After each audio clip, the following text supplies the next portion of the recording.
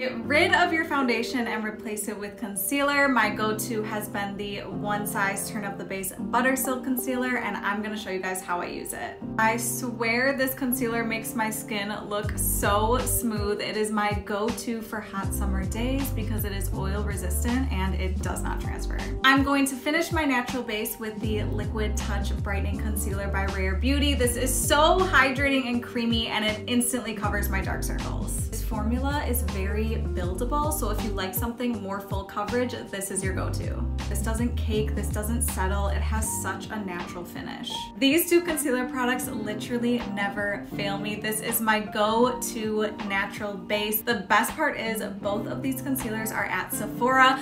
I'm about to go stock up before they sell out. You should too. Run, don't walk.